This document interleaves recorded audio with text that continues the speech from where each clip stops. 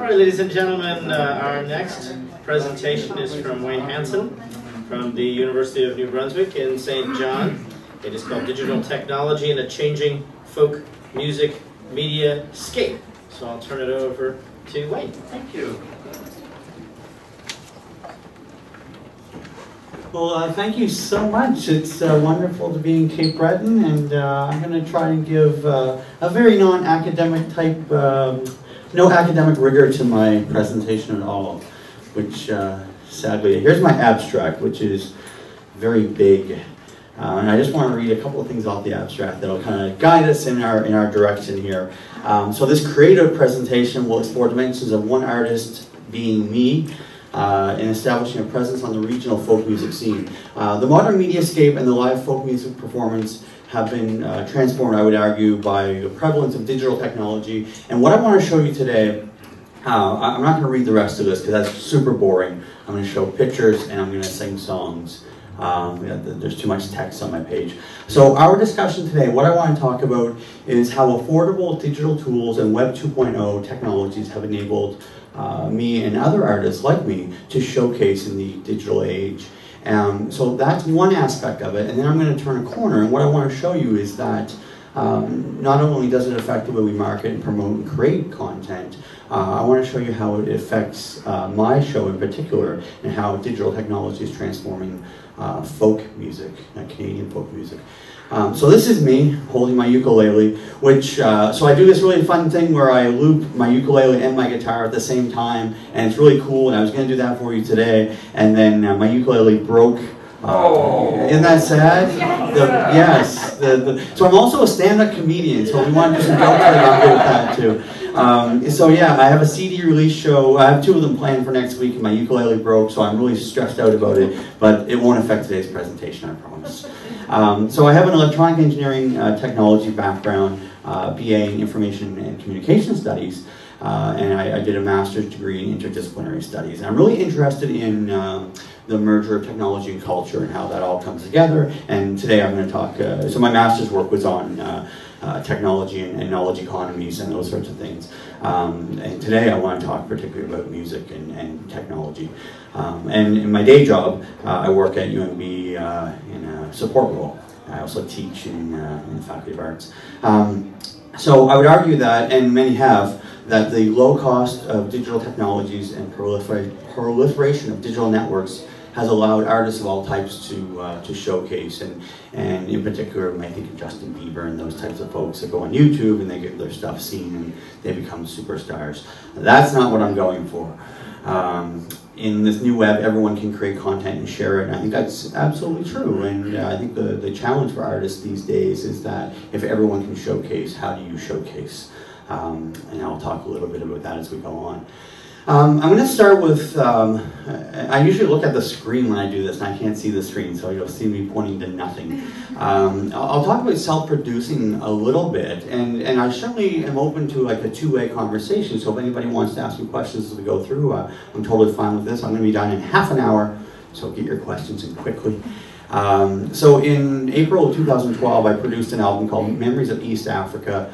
I produced it in my basement on cheap tools, but it sounded really good, I think. And just this October, I produced, or finished producing, my second album called Escape, and I'll tell you a bit about those and why I think they're interesting. This is my recording studio, and the reason that, so the screen is divided into 2 halves. The top half is a really crappy picture of my studio, and for those of you that are interested in recording, you'll know that there's nothing correct about this studio. Everything's wrong about it. It's a square room, for instance. It's a ceramic tile floor, which none of these things lend itself to recording well. There's just nothing good about it. The drums are in the same room as my vocal mics. Nothing should work about this. And the bottom half of the screen, I show two iMacs. One of them is actually one of the ones I have. The mixer on the right-hand side of the screen is a performance mixer, not a recording mixer. And I don't know if anyone cares about this, but there is an important point here. In the middle is a condenser microphone, and it's actually a pretty low-end condenser microphone. It's worth about 150 bucks. So nothing about this setup is good. It's all very cheap gear. But if you're meticulous, even with cheap gear, you can now produce things that sound half decent. So my process is I record in that crappy studio, and then I work with a company out of Toronto called Indie Pool to produce my records. And the results, I would argue, are low cost but high quality, and I think that's where we're at with technology. So that's one kind of portion of it. I'm going to try to wrap this up about 11:30, and then I'm going to switch over and perform 2 songs for you. Beers 2006 said Web 2.0, and for those of you out there maybe not familiar with 2.0 technologies, it's the read-write web. So the idea that we can put information on the web, but we can also receive information. We have conversations on the internet, and it's transforming music culture. And I draw a lot on Jenkins' idea of participatory culture, that, and with these 5 keys to participatory culture: low barriers to artistic expression, support, so there's an informal support network out there, and a type of mentorship that occurs. And I want to show you how these types of things have affected me. Members believe that their contributions matter. I'm not sure about that yet. We're figuring that out as we go along, and the social connections that we're creating. So showcasing in the digital age, everyone goes to YouTube, and YouTube's a great site for getting your stuff up there and actively participating in online communities. And that's certainly one of the first things I did, is to get my stuff up on YouTube. And for young people these days, that's the first place they're going to find new music. So when I do a show at a club, the next day I look at my YouTube hits. That's my narcissism, but I look at my YouTube hits, and you see that's where folks are going to find out more about you. And the reason I chose this clip is if you can read that up there, I'm not sure how clear it is, but you can see it says my CBC Searchlight 2013 entry. So I'm going to talk about that as we go along with CBC and how important that is. So there's lots of places, though, besides YouTube, that you can showcase in this digital age. I don't know who's familiar. Anyone familiar with Bandcamp?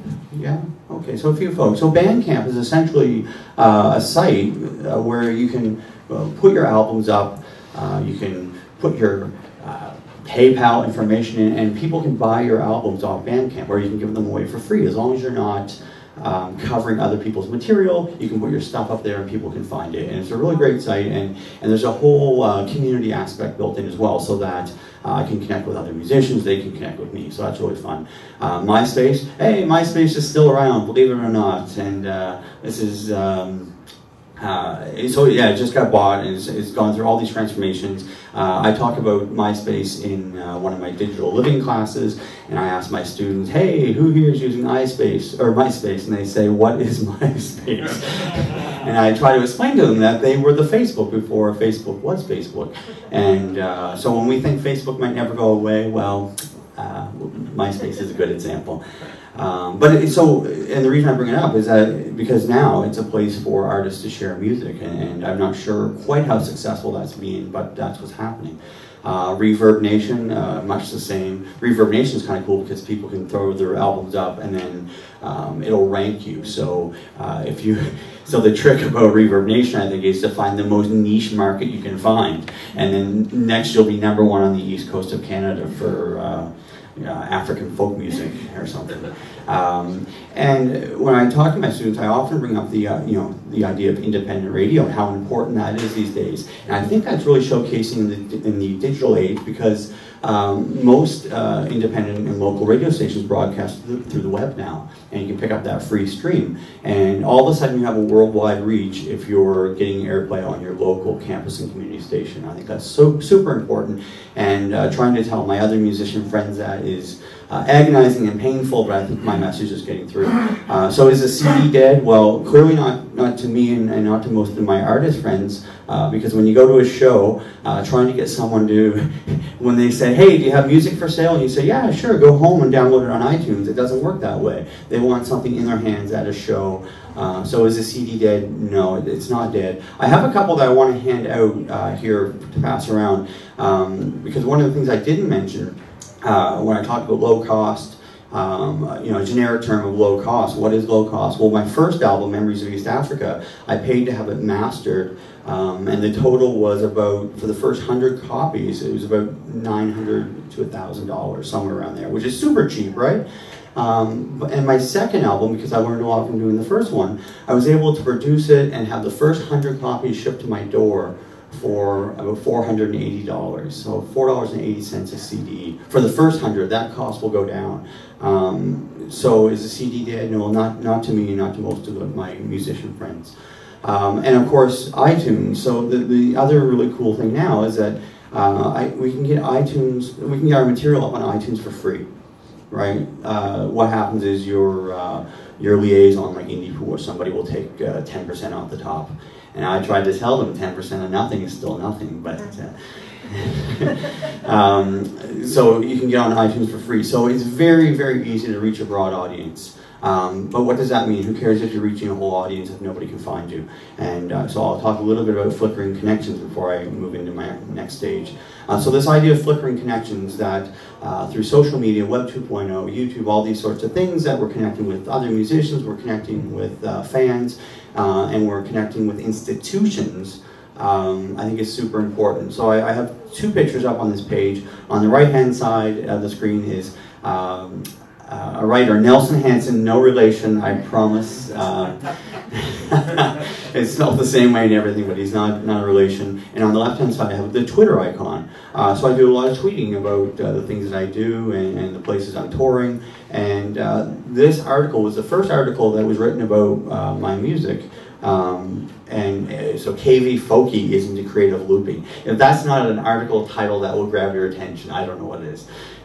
So this idea of flickering connections, the idea that the online world can translate into the real world, and those lines are getting really blurred, but for me this was really important to get some real press about what I was doing, and it wouldn't have happened without the flickering connections made through Web 2.0. And secondly, so the guy up on the screen, does anyone know this guy, Pat LaPoitevin? No, okay, if you have a chance to see Pat, I think he's a genius. He's a wonderful presenter, creator, musician. And so an interesting thing happened. Pat's toured extensively across the country and through the States. I was just getting started in my career as a musician. And I covered some of Pat's material up on my YouTube site. And so one day I'm at home and I get a call from Toronto, and it's Pat. And he's like much younger than me, but I was still super nervous. I got the phone call, and he said, "Hey, I'm coming through New Brunswick, let's do a show together." And I thought, okay, that's where it's happening. So it's happening through social media, is creating these real opportunities in real life. And we did a show together, and I don't have a lot of time, but the funny thing was, I covered his material in my opening set. So that's really funny, because I kind of left him scrambling for songs. So that was a lot of fun. Anyway, but I do see that's how these flickering connections are working. And so I do want to talk a little bit about CBC Searchlight, and then I'm going to go pick up my guitar. So CBC Searchlight is this idea, I don't know who's familiar with it and who isn't familiar with it, but essentially every year CBC runs a Searchlight competition where you can basically throw up a song up to the CBC site, and they have this elimination thing where you pester all of your friends and family, anyone who's ever heard of you even remotely, you pester them to go online and vote for you, and you say every day you have to vote, and you push yourself out there that way, and it's this horrible experience in that way. But what it's really great for is that the CBC will broadcast your stuff. So all of a sudden you're this guy recording in your basement, and now the CBC is playing your music, and you're connecting with other artists. And it's typically all done online, and then somebody wins at the end, and they win a lot of money. But I don't really see that as the important part. What I see as really important is that you're connecting with folks, you're making these flickering connections all through social media. It's not that hard, and what has come out of that for me, so I was a regional finalist. I'm in New Brunswick, so being a regional finalist isn't as grand as it might sound, but because a lot of my friends were also regional finalists. But But it was great, and it really started to showcase my music. And then our provincial CBC show picked up my music, and now I'm regularly played on the CBC. So this is a couple of days ago at my local CBC Radio 1 affiliate. I'm getting my picture taken with the local host. And essentially now, because of the power of social media, I have a great working relationship with these folks. So essentially, if I need something done, I call them up and I say, hey, can I stop in the studio and bring some music to you? And that's how it's changed. So democratization, absolutely. This article I was working with, anyone talented enough can chart and the consumer is now setting the musical agenda? No way, I don't think that's true at all. But is there an element of that? Yeah, absolutely. And for local, regional musicians, these tools are just super incredible to get your music out there. Wow, I did it on time, so I have about 15 minutes left. Now what I want to show you is, so we talked about all these tools that are out there to promote myself and create the material. I want to show you how I think looping technology, L-O-O-P, has changed the folk music performance. And I'm looking for my guitar pick. So for those of you not familiar with looping, it's essentially laying down, it's multi-track recording done live.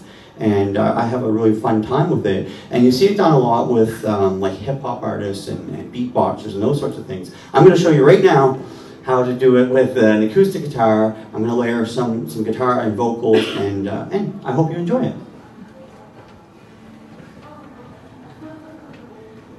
We'll see if all my levels are set correctly. So I have two songs I want to play for you. The first one is essentially, it's called Fine Line, and it's off my newest album. And the reason I chose to start with this one is that I do a lot of layers with it, and it'll give you a good idea of the kind of thing I'm trying to do. The second song that I'll do for you is it's called Zanzibar. It's called Zanzibar, and it's off the first album that I was talking about, Memories of East Africa. So this is called Fine Line. I hope it doesn't get too loud. You're all encouraged to sing along with me, which will be super fun.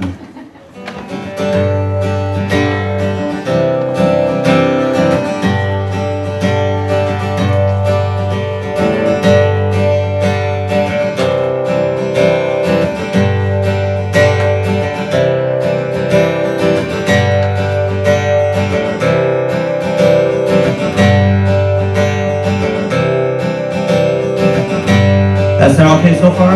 Yeah, it's not too loud? I'm used to playing in bars where people are drinking more.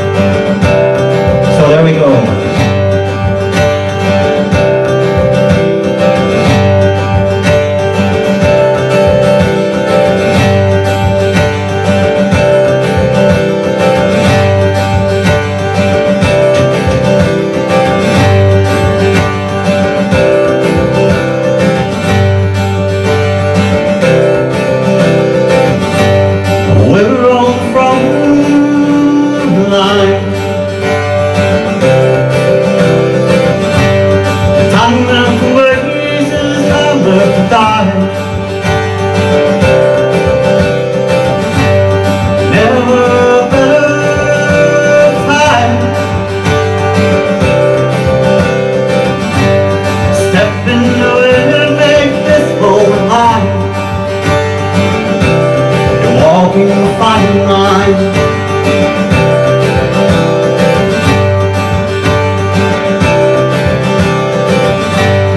We're on the downside.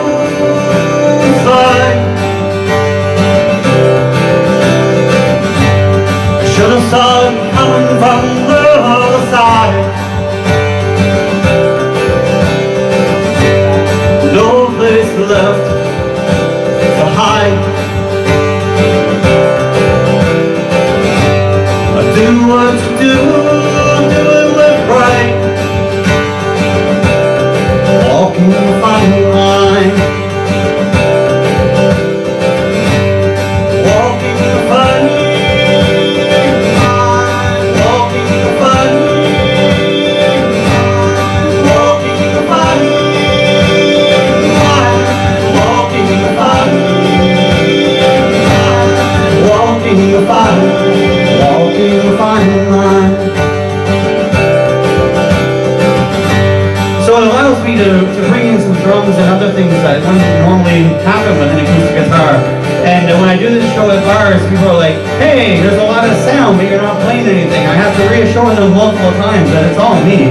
And it's done live on the spot, nothing's pre-recorded. And come on in, folks, I'm going to do another song.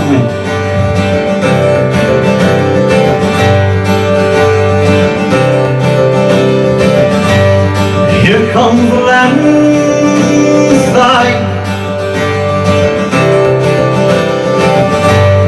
We saw it coming, we couldn't decide. The time on our side. Here comes the landslide. Here comes the landslide. Walking the fine line, walking the fine line, walking the fine line, walking the fine line, walking the fine line,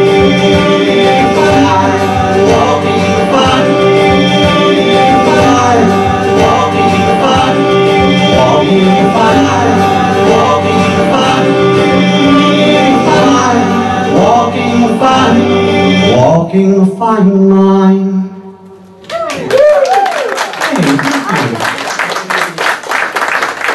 So that's absolutely my best song. So this next one will be a bit of a letdown. So I have about 5 minutes left. So the trick about live looping is that I always make this joke when people come to my shows, and I say, you know, it starts off really, really well, and I can hear myself really great, and everything goes fine. But if they stick around long enough, I will mess up, and it'll go horribly wrong, but it's all fun. So this song is called Zanzibar, and this kind of fits into our whole theme of storytelling. So I backpacked through Kenya and Tanzania a couple years ago, and I wrote an album about it called Memories of East Africa. And this song is about the time I spent 3 days wandering around Stone Town, Zanzibar. Has anyone been to Zanzibar? Excellent, I can make things up, you won't know. So this song is called Zanzibar, and I'm going to tell you, I'll make sure I finish a quarter two. A quarter two, is that right? Okay, so I tell this really long story, and sometimes this song goes on for about 20 minutes. I'll do it in 6. It feels like I named that tune. I can do that song in 6 minutes. So Zanzibar, here we go.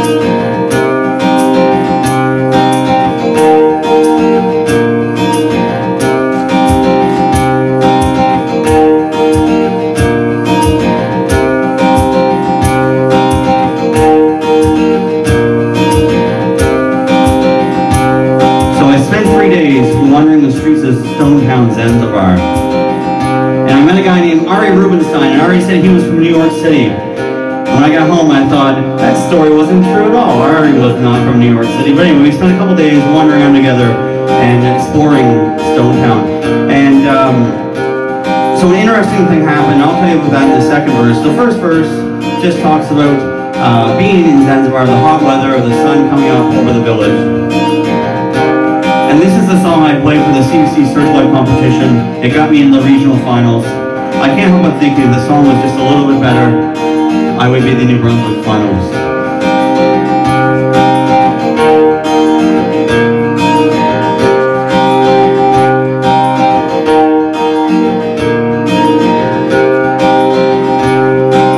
Waves rolling over Zanzibar, sun beats down over stone.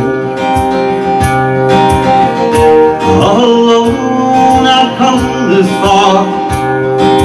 This is where I stay alone.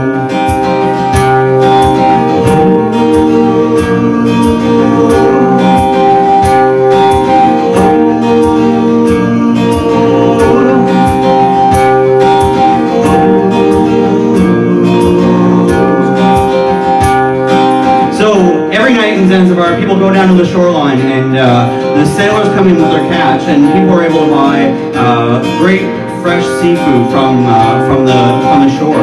And on the second night, on the first night, I went down to the shore and I wanted to buy something and I didn't bring any money.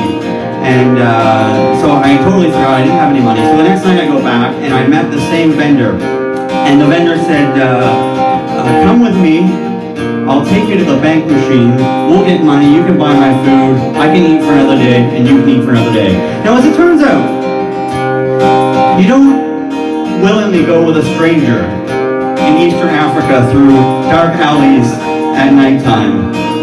I didn't know this at the time, so I grabbed my buddy Ari Rubenstein and away we went. So we walked through the alleys of Stone Town, and it took longer than I expected. And as we walked, our trusty guide said, you know, I've walked this alleyway before with a friend.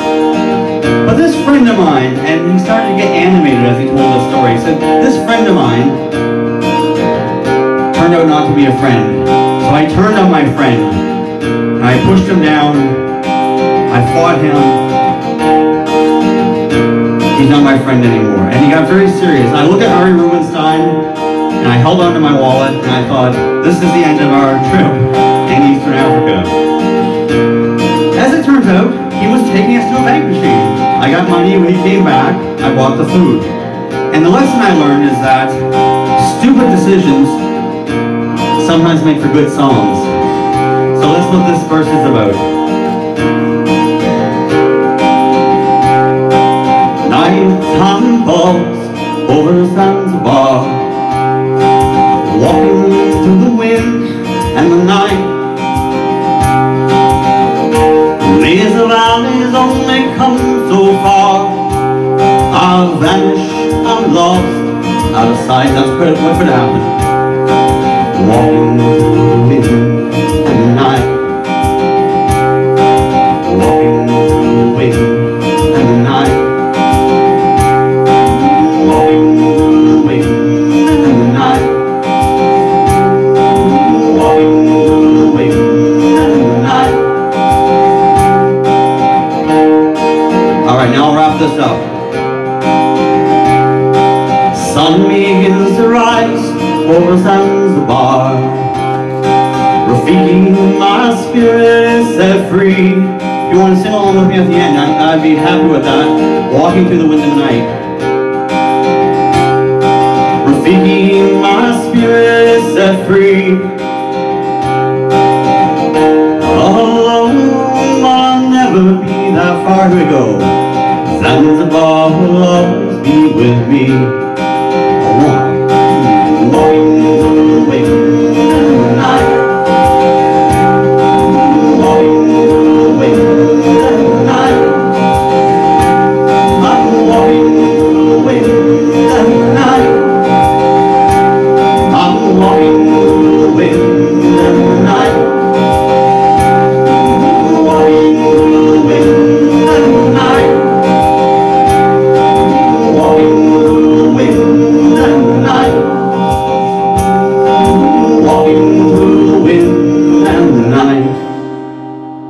Yay, thank you so much.